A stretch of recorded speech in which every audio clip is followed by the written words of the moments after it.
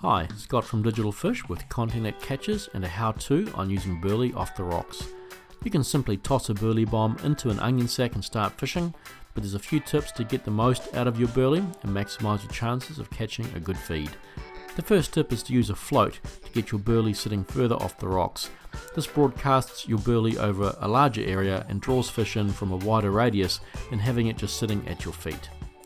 Burley comes commercially processed ready to use and there's a few different flavours. Bonito, pilchard or mackerel based burley is common, and a good general value for money kind of burley. Next is salmon burley. Salmon burley is of course fish based, but it is very oily and the white minced up salmon skin is very visible in the water. It is very good but also more expensive. Shellfish based burley like kinner and mussel burley can be good for the rocks, particularly if you are fishing over mussel beds, targeting trevally or trying to avoid sharks in places like the west coast. To deploy your burley you need a strong cord or rope, preferably rope that floats so it doesn't sink and get tangled on the rocks. 30 meters or so is a good length. A plastic milk bottle makes a good recyclable float, but don't have it bashing up against the rocks as the top will pop off and it won't be floating anymore.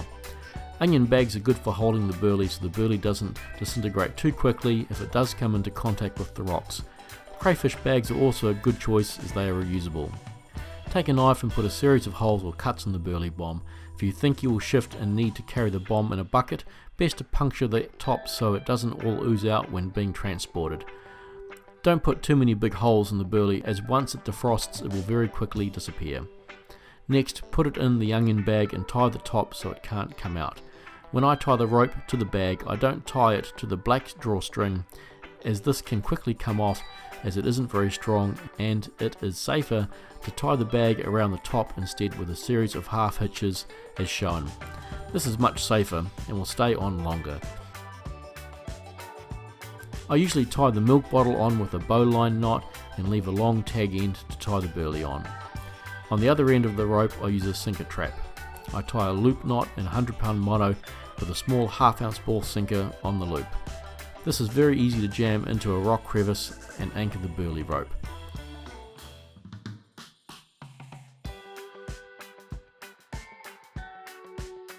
Time to throw your burley in the water. It's usually best to be throwing the float out when you have a wind from behind, an offshore wind, so it can push the float out. If the wind is blowing straight in or to the side, you may have to keep chucking it out. It becomes a bit laborious.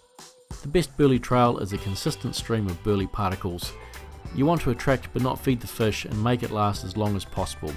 It takes time to get the fish to your position and a steady trail helps accomplish that. Give the bag a tug every once in a while to make sure the burley is still releasing. A school of fish hanging under your burley means you've got it right. Keep watching the burley trail because if you're fishing with a mate, you want to see the 20-pound snapper first and cast to it before your mate does. You'll also get the chance to see some pretty amazing fish up close.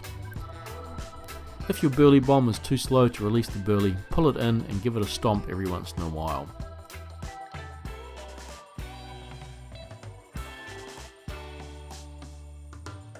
Here is another method of getting burley into the water. I have two old trevally frames here. Thread the rope through the mouth and out the gills of both fish and tie the rope to the last fish through the mouth. This works well on Kahawai and skipjack tuna frames as well. This system works best on steep rocky parts of the ledge. You want the wave action to move the frames up and down, scratching bits of fish into the water. You may need to adjust the rope as the tide comes in or goes out. Having the frames in the surge zone is important.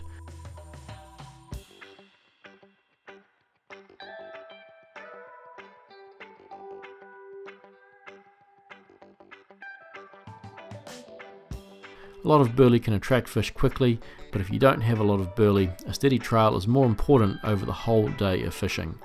You will often see the small fish getting close to the bag, but the big fish often will be hanging further back, sometimes just out of sight.